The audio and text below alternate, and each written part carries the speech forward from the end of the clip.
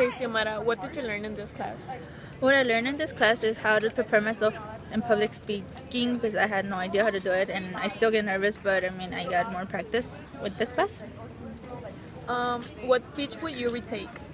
One of the speeches I would take as my final speech is because even though it was the speech that I was supposed to get more prepared, I feel like I did, but I was more pressure of being perfect that when it came to the part when I had to cite the people, I got really nervous, and then the time was so little. Like for me, I felt like I needed more time to say my speech because I couldn't say everything that I wanted to say in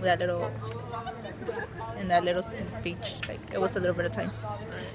So, what are some things you would tell people that will take this class on the fall? One of the things I would tell them is do not procrastinate, because I procrastinated in one of my speeches and that was hell because I wasn't prepared at all. I felt like I could have gotten a better grade on it if I would have done it, and it just was better for me. And also is that the class is chill, it's not boring, so yeah. Okay. That's my interview.